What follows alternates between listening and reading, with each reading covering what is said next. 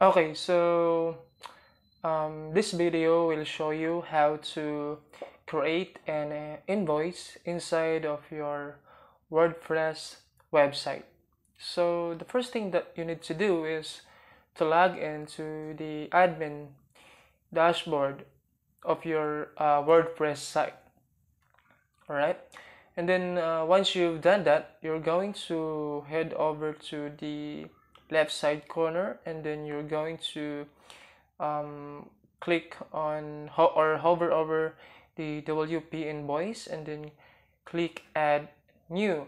All right, and then we're going to wait while it's loading. All right, from here you can input the email address of the client. So let's say I just going to input my email address here. So okay, and then click create new.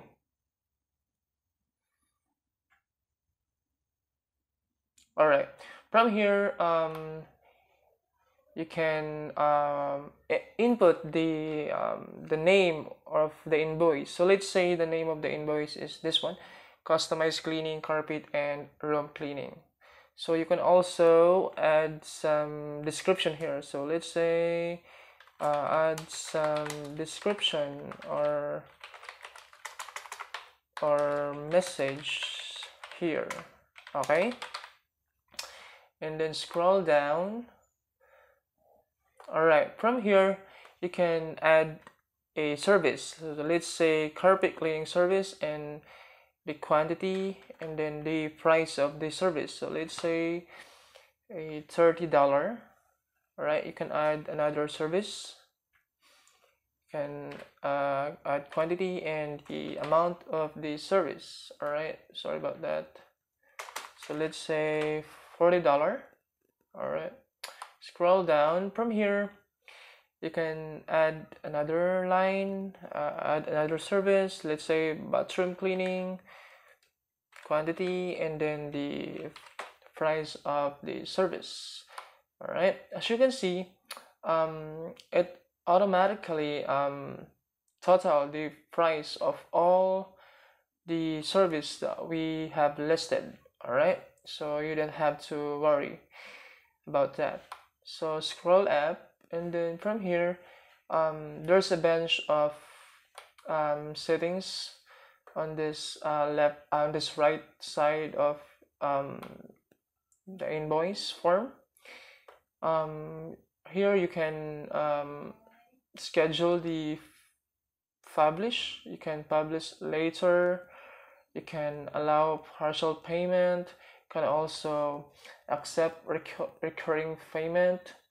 And if you're going to click on this toggle advance, you can see that you can add a due date. Let's say we're going to add within a week, so it will automatically fill in all these details for that due date. All right, and then once you're happy with that, you can now and by the way, you can also enter the client details here, the company, the phone number, the address. All right, before I forgot, you have to set up the payment gateway. So you have to click on this Stripe payment accepted, and then the currency, you can set up the currency. So by default it is US dollar. All right, so so all things good. All right, and then yeah, that's it. Once you're happy with all those things, you can now click save.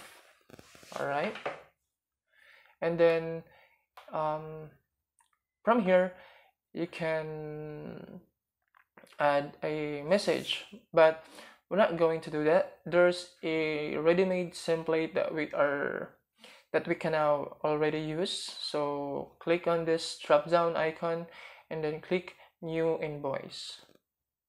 It will automatically generate the ready-made template.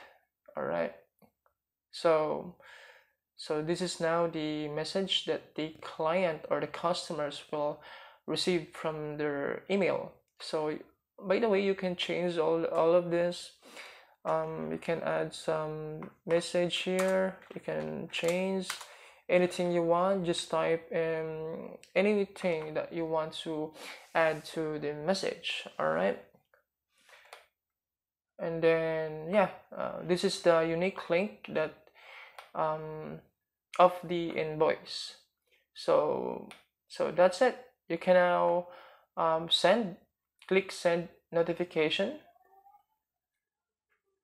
All right, so as you can see, the native notification message of that invoice we've just created is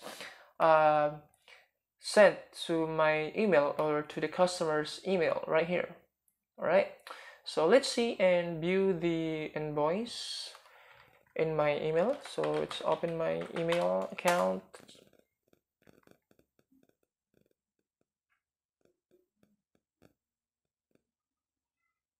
All right, sorry about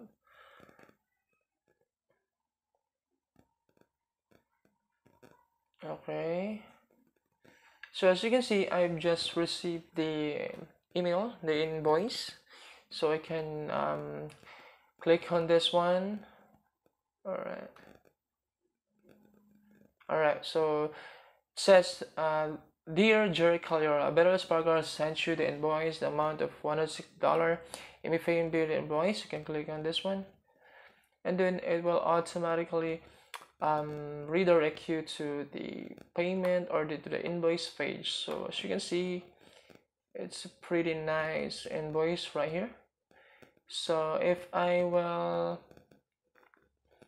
so the information of the invoice is listed in here, and then once the client decided to make a payment, you can just click make payment, and then you can just fill in all the necessary details, the name, the address, and all of things that, and then the billing information. They can input their card number, the CVC, and then the expiration month and year, and then yeah, that's it. They can just now click on process payment, and that's basically how to set up the invoice. So thanks a lot for watching, and bye.